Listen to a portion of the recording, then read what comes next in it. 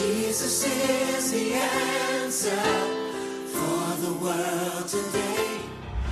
Hello, family. Pastor Laulu from Christian Pentecostal Church. And let's jump off the message on Sunday and sharing on Sunday, and let's talk about spiritual maturity.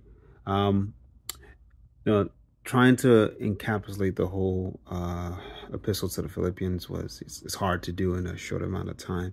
So let's break a few things down in terms of spiritual maturity here on our devotionals, okay? And we're going to start from step 0, or spiritual maturity, step 0. And we're going to use the same verse of scripture, which is Philippians 2, verse 12 to 13.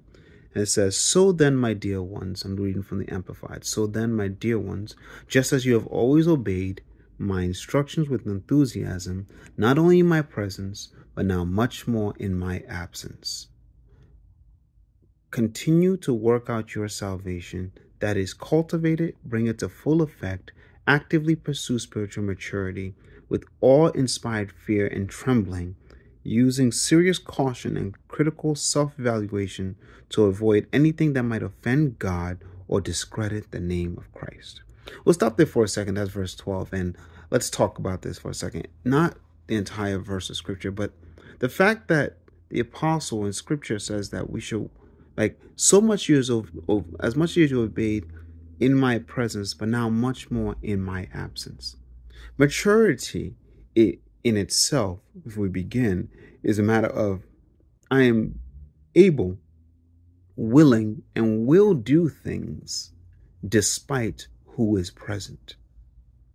Despite whoever, if the instructions are given, no matter who is present at the given time, I will obey and follow those instructions because I recognize and I am mature enough to do so.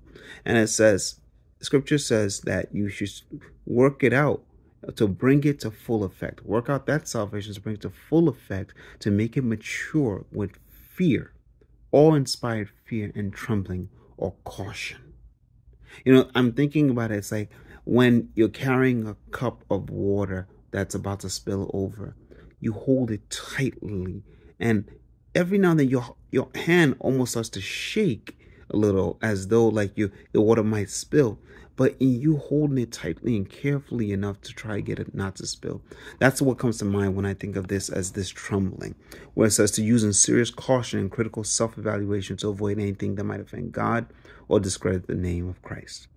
Now, verse 13, "For it is not your strength, but it is God who is effectively at work in you, both to will and to work, that is strengthening, energizing, and creating in you the longing and the ability to fulfill your purpose for his good pleasure." Step 0. Step 0 is verse 13, and that is strictly this and simply this. It begins with God. It begins with the fact that God is actively inspiring, encouraging, calling, drawing, and providing all the strength and resources necessary for you to will and do. Will, to desire to do. The will is the desire to do, and to do is to bring to fruition of his or God's good pleasure, or to fulfill God's good purpose.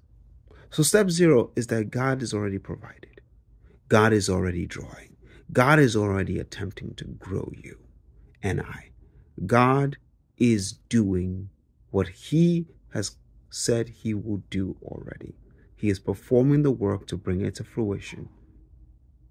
And that is the most amazing portion of this all. That we are without excuse. That God is already at that step 0, and he's already at the end too, at the end of it all, spiritual maturity. But he has begun because he began the work, and we trust that he'll finish it. So which means at any moment in time, we'll feel like, oh, we can't do it. Good, because it's God that's doing the work. So step 0, God is bringing the desire, increasing the desire, and bringing the strength and the grace required for us to become mature spiritually. God bless you, and we'll continue this. Have a blessed day.